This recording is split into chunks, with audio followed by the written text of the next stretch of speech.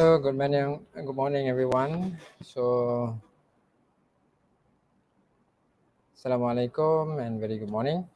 So, today we will continue our class with our 2.2 gases exchange in human body. So, before that, so I will ask you to, for my student, to enter the GC after this to complete the assignment that for attendance, and assignment I will give assignment after this. So without wasting any time, we will start the 2.2 with the presentation. Okay, so we see 2.2 actually is about gases exchange in human body. So the gas that involved in exchange is oxygen gases and also carbon dioxide. So let's see the oxygen first. So the oxygen is the gas that diffuse into the blood capillaries to be transported to all the body cells due to the high concentration of oxygen in the alveoli and low concentration of oxygen in the bloodstream. So in the blood, actually oxygen will combine with hemoglobin in the red blood cell to form oxyhemoglobin to be transported to the body cells. So this is a diagram that you can see about the blood contain of low concentration of oxygen and high concentration of carbon dioxide. The bloodstream that surround the alveolus, so the diffusion of oxygen happen here, and also the diffusion out from the bloodstream is carbon dioxide. So the exchange happen very high. Blood contain high concentration of oxygen and low concentration of carbon dioxide. Okay, so the gases exchange across the alveolus and blood capillary in the lungs. So the blood, what we call the blood is the main transport to transport all the gases. But in this situation, you need to understand about the two different places. Number one is in lung, and in other hand, we have other places that will exchange the gas in the cell, near the cell. So let's see the lung first. Okay, so when we inhale air, so the oxygen, we will inhale all the air inside, and the oxygen will diffuse. So the blood leaving the blood capillaries have a higher partial pressure of oxygen and lower partial pressure of carbon dioxide. Okay, so what the blood from our heart will enter the blood capillary with high partial pressure of carbon dioxide. We have a very high concentration of carbon dioxide and lower concentration of oxygen.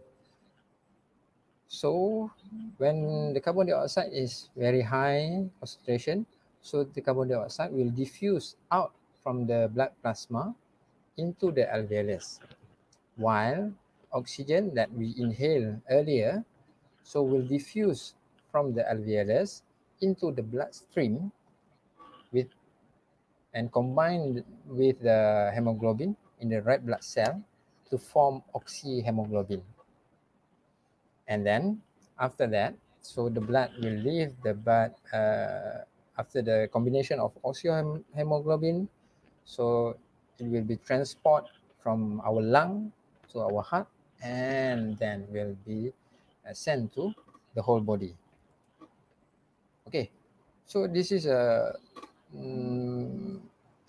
more simple diagram that you can see here. This is on the top of the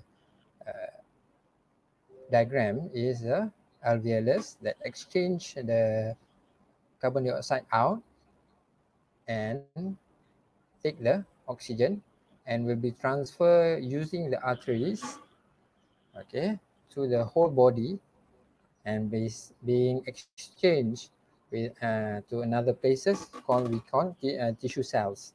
So here, the oxygen will diffuse into the cell, and the carbon dioxide will be transferred to our bloodstream and then being sent back using the vein into our lungs and being transported out the carbon dioxide. So CO2 represent carbon dioxide, and O2, this one, represent oxygen.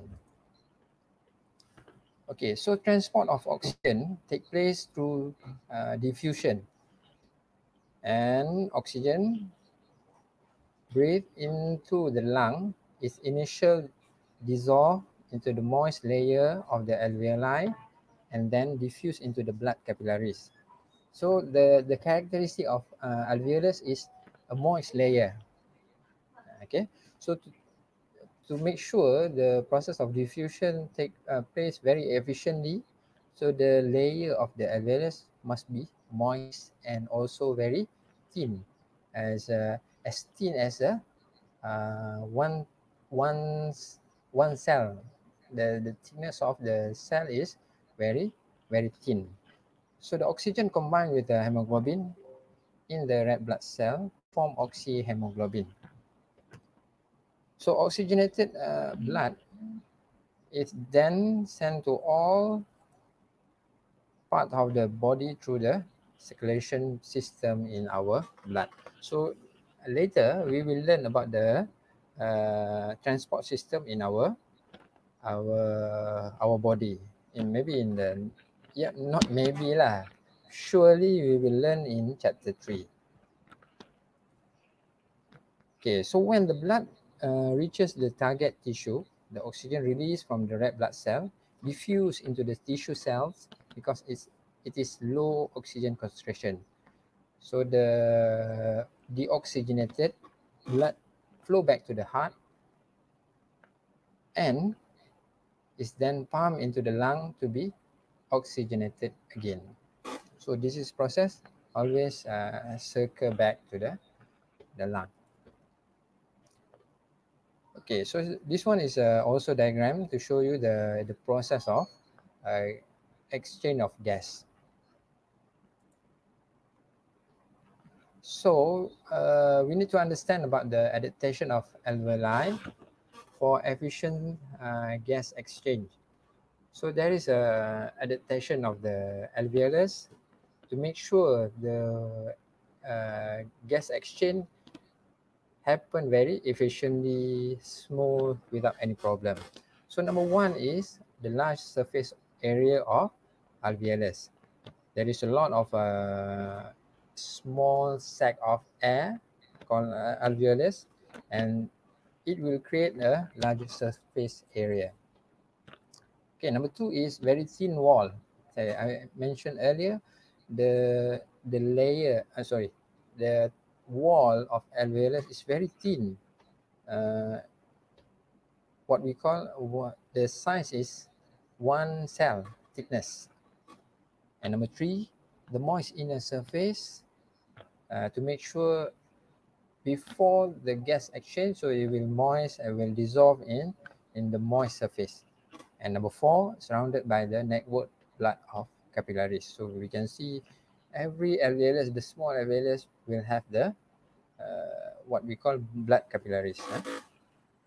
So that is an addition that you need to know and to understand about the gas exchange in our lungs. Okay.